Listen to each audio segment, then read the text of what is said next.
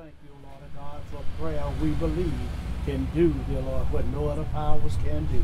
Now bless every heart that has come out today, Lord, and help them, Lord God, to look to you. If they don't know you, dear God, to come to know you in the free pardon of their sin. We thank you for this opportunity to please you, O Lord our God, by being here this day. For it is in the name of Jesus, our Savior, for his sake we pray. Amen. Amen. So on behalf of the Bristol Community Remembrance Project Coalition, I'd like to thank you for being here today for this important milestone on the journey to memorialize Mr. Robert Clark. Mr. Robert Clark was lynched on June 13, 1891, and just 2 days ago marked the 133rd year anniversary of Mr. Clark's murder. This work that we're doing here today has not happened in isolation. It takes community. It takes all of you.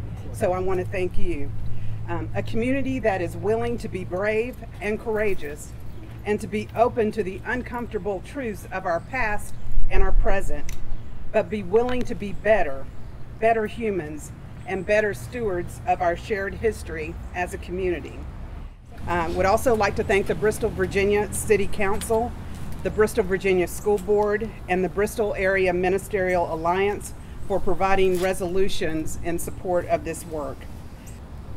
So Virginia House Resolution number 655 was passed unanimously by the House and the Senate in 2019, encouraging communities to partner with the Equal Justice Initiative's Community Remembrance Project to create greater awareness and understanding about racial terror lynchings and to begin a necessary conversation that advances truth and reconciliation by working with communities to commemorate and recognize the traumatic error of lynching by collecting soil from lynching sites across the country and erecting historical markers and monuments in these spaces.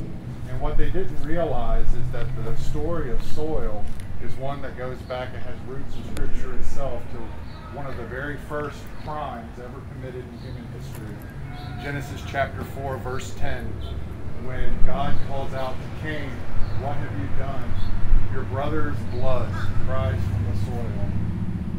I celebrate along with Tina and other members, and let us never forget, let us always remember, and let's never repeat that history. Amen. Amen. So we do know that Mr. Clark has family, and we have family members that are represented here today. So I'd like to ask one of the family members to comment. First, as Reverend Mabry said, God is a way maker. Look what he's done. My family, the Delaney and the Clark family, could not be here today, but they wanted me to express their gratitude to the Bristol Community Remembrance Project Coalition, and I also want to say thank you for all your hard work, all your dedication to get this going. Yeah, that's about it.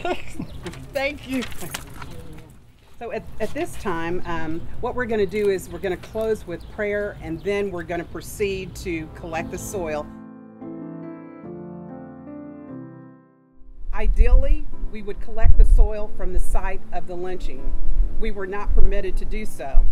So we will be collecting today from two symbolic locations: the Bristol, Virginia Courthouse, which represents the seat of justice, because justice was denied Mr. Clark.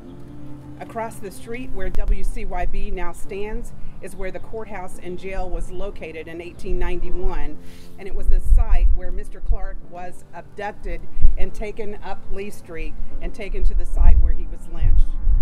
The soil will be placed in a glass container, and you'll see that here, and it's labeled with Mr. Clark's name and the date of the lynching. The container will be returned to Montgomery, where it will be displayed at the Peace and Justice Memorial in Montgomery, Alabama.